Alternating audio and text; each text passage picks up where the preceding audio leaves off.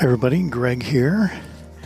I am here with my Seestar and I'm in Williams Bay, Wisconsin. And tonight we are going to try to image the double cluster in Perseus.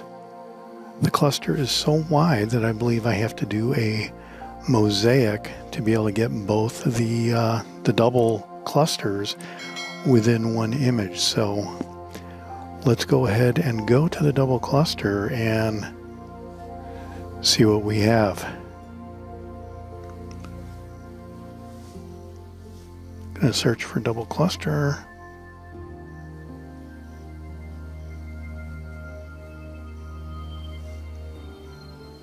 All right, that looks like it. We're gonna hit go to.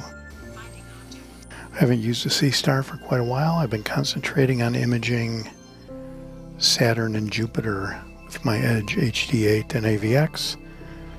So let's see what we can do here tonight. And ooh, that looks pretty good. I can see the Object is centered. I can see the double cluster. I may have to adjust that a little bit to try to get both objects. Once we get through the initialization process and it starts imaging, I'll go to the star map and see what everything looks like with the outline of the sensor. That you can see that's how I've done mosaics, is you can easily overlap one image to the next by checking out the outline of the sensor.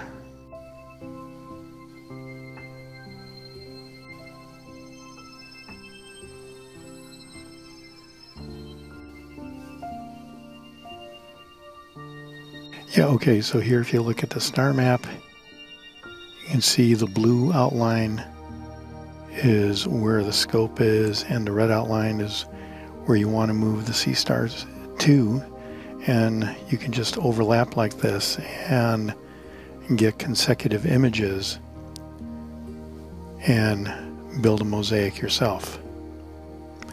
So I may go ahead and do that and try to build a mosaic of 3 images for the double cluster here. So this is looking pretty good. I think we'll check back after 20 minutes and maybe move to take another panel of the mosaic and manually put the mosaics together. I've got a video about how I did that for the Andromeda Galaxy. I'll leave a link down below.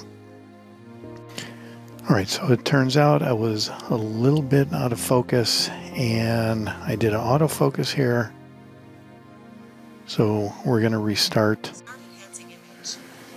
the images from scratch with a new focus, and those stars did look a little bloated. So let's see if these look a little better. You can see these are a finer dot. It's a finer resolution here. All right, so that's looking better, I think, and we will check back in 15 or 20 minutes and probably take another panel to add to this panel and see if we can build a little bit of a mosaic to get the complete double cluster. All right, everybody, we got about 1 minute to go on the first panel, and I did want to point out that when I create my mosaic, I take the screenshots here and enhance those a little bit in Photoshop and then overlay them together. So once you take a screenshot here, and what you do is you click on the triple dots, you click on share, you get this screenshot here, and that gets saved on a file location on your phone depending on your type of phone. I've got a link to all the file locations that I know about on the Seestar. I'll leave a link to that video down below. But you just take these screenshots. You don't have to process a bunch of the FITS files in Deep Sky Stacker or PixInsight or anything else. Just a very simple process to manipulate the screenshots here, the JPEG screenshots, and that for me, that seems to be good enough. That's what I've been using for all my videos here. So, okay, so we're done at 15 minutes. So we're going to stop the enhancing and we're going to move to the next panel. So here you can see the red outline is the target. So I want to move the Seestar just a little bit over and try to get the lower left-hand edge. And then hit Goto here. Finding object. Object is centered.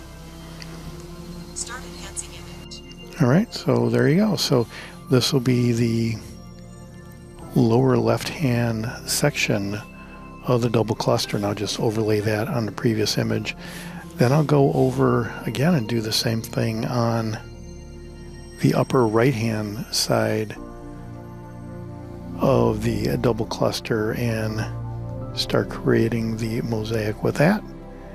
And that's basically really all there is to it here. Just a little patience and you'll be able to get some mosaics until they come out with the new firmware that has a mosaic mode. So I'm not sure when that's going to be out there. I heard that it was in beta, but I'm not really sure when or if it will be available. And that's it for my go-to of the double cluster and my attempt to do a mosaic. I'll leave some of the processed images for you at the end.